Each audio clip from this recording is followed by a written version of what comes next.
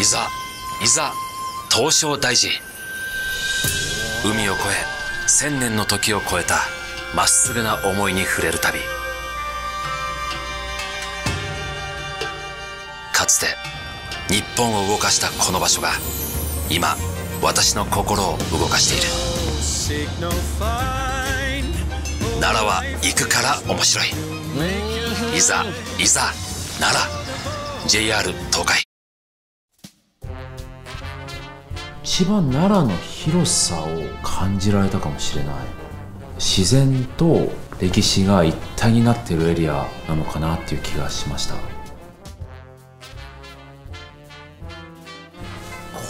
回はまたいつもに輪をかけてよかったんじゃないですか。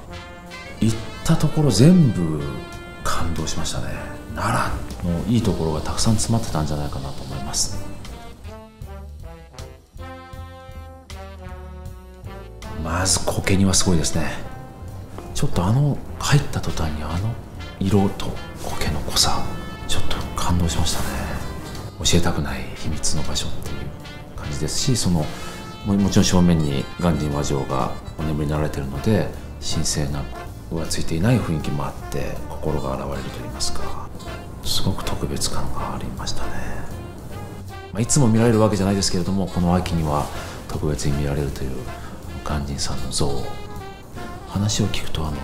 鑑真和上が生きていた時にも作られた像だということなので、実際にこういうお顔されてたんだなっていうことを想像すると歴史ロマンがありますね。ああいう史跡は僕は大好きなんですけど、もうそこはですね、想像力があるかないか、それから知識があるかないかだけなんですよ。今まで見てきた建物とかを自分の心の中に入っていれば、四角くこう2列の柱が並んでるってことは、ここに屋根があって回廊みたいになってたんだなとか、結構ローマの神殿みたいな感じだったのかなとか、色はやっぱり赤が使われたんだろうかとかですね、いろんなことを考えられますよね。そこからなんですよ。さらに知らないところに、じゃあ当時どういう人たちがここに歩いてたのかちょっと想像してみようってなった時に、奈良時代服装とか調べてみて、こんな人たちが歩いてたのかって思いますし、じゃあその人たちが喋ってた言葉ってどんな言葉なんだろう。今の日本語と違うじゃないですか。奈良時代日本語とかで調べてみたりとか、その想像した服装を着ている人たちにその日本語を喋らせてみるんですよ、この建物の中で。でそこがブワーって世界が広がって、ここでも宮殿なんだよなまだって、外には平城京が広がってたんだよな。キリがないですよね。2時間ぐらい入れると思います。暑いです。めちゃくちゃ暑いです。もうロビー住みたい。モダンなものと伝統と、そして奈良の自然との共生っていうテーマが本当にバチッてはまってて、鹿の絵はもちろん素晴らしかったんですけど、西陣で織られた奈良の山並みのあれがたまらなかったですね。一見絵だと思ったんですけど、織物だって聞いてよく見たら、他にもいろんなインテリアが置かれてるんですけど、一つ一つ見ていくともう全部が僕の好みに刺さって、いやー素晴らしいですね。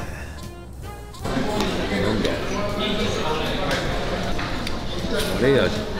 カレーマンゴー、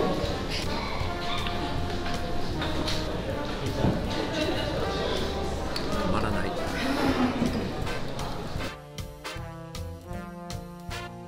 作品を作る仕事をしているので、作品が残ってくれたらいいかなっていう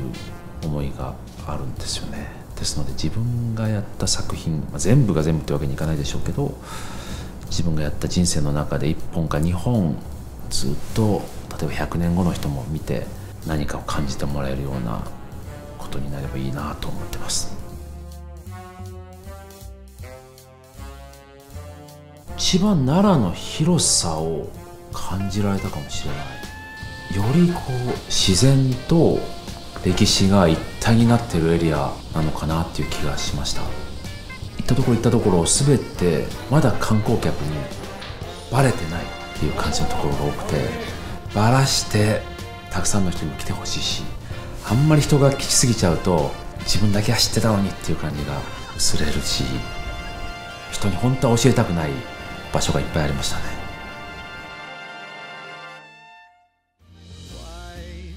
皆さん、奈良西ノ京平城宮エリア、本当に素晴らしいです。自然と歴史が一体となって、とにかく広い、日本のどこにもない景色が広がっています。ぜひ自転車を借りてサイクリングしていろんなところを回ってみてください。